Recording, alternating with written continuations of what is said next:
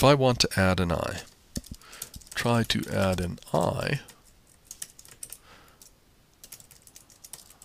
and return whether this succeeded. Well, we could do this public Boolean add I.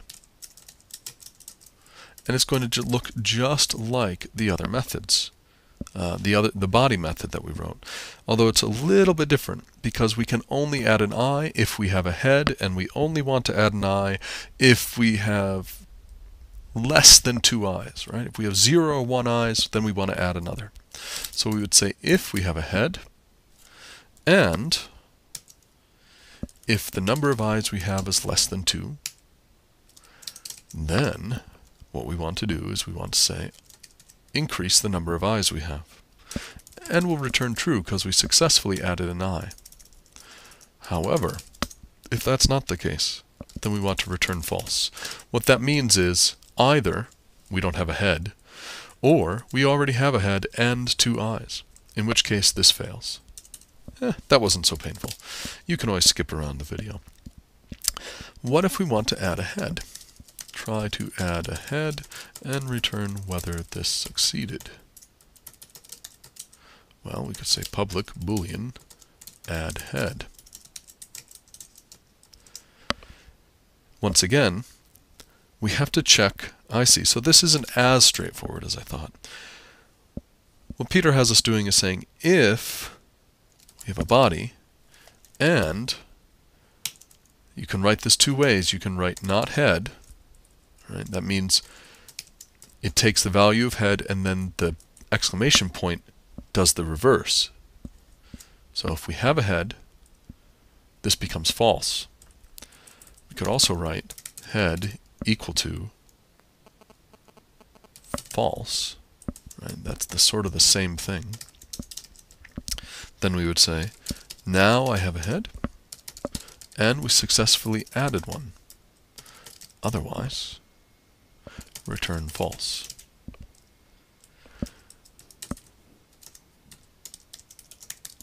Try to add a feeler and return whether this succeeded. Public Boolean add feeler.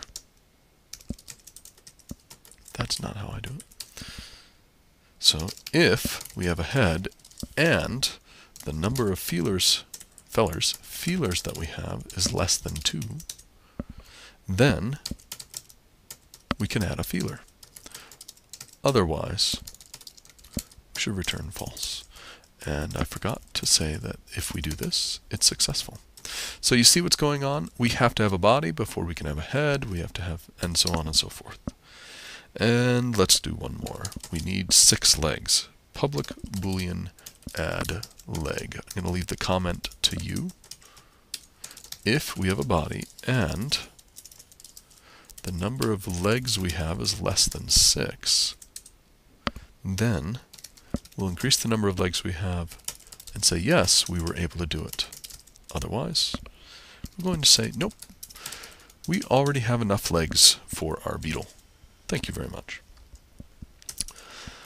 Public Boolean add tail. If we have a body and we don't have a tail, translating from the shorthand version in the text.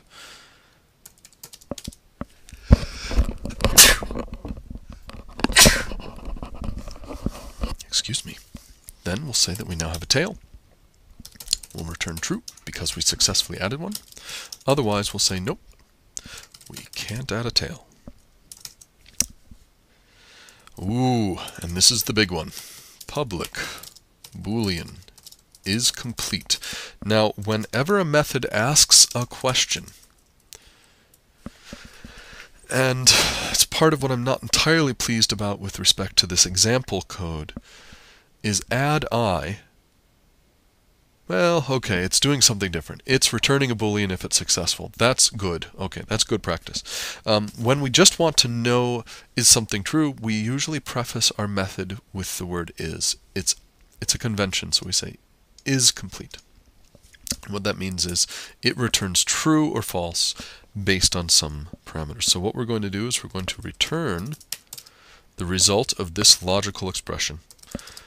If we have a body, so if that is true, and the number of eyes we have is 2, and the number of feelers we have is 2, and it goes on, we have a head, and I'm going to put that on the next line. So it's easy for me to see that there's a logical and the number of legs equals 6, and there's a tail. Well, we're returning the result of that. And I forgot a parenthesis. If all of those things are true, then the whole expression will be true, and we'll return it. So if this is true, and this is true, and this is true, and this is true, and this is true, and this is true, then we return something that is true. If we're missing any of those things, if we're missing any of those things down here, it will return false. And you can see I tried to compile, forgot a parenthesis right there. I'll bet I forgot more than one in this code. And this is a good one, class interface or enum expected. Now here's what's happening. See this bracket? That one has closed this bracket. You can't tell because it's off the screen. But what's happening is now the Java compiler is saying, this should be another class. Why isn't this a class? It looks like a method. And the reason it's doing that is because I have an extra bracket in the middle of my code. If I get rid of it, it compiles because now the end bracket is in the right place.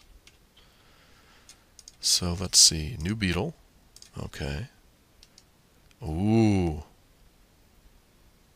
What happens if I print it? I have no Beetle parts yet. Alright. So what happens if I come back here and I say add a body? Good. It added a body. And I print it. There's my body. Good, good, good. What should we add next? Can I add an eye? No, because I don't have a head. Can I add a head? Yes. Can I print my Beetle? Ooh, I have a head and a body. So now I should be able to add an eye. Good, that worked. And I can print it. And we can see I have an eye and a head and a body. So I'm not going to go through the whole thing. Why not? Let's see. Add eye and add a feeler. I should be able to add 2 feelers. Add feeler. Can I add a 3rd feeler? This should fail.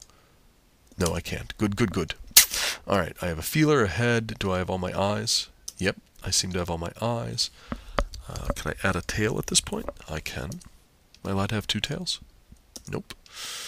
Can I have some legs? Where's leg? That's 1 leg, 2 legs, 3 legs, 4 legs, and 5 legs. What happens if I print it now? Missing a leg. Is it complete?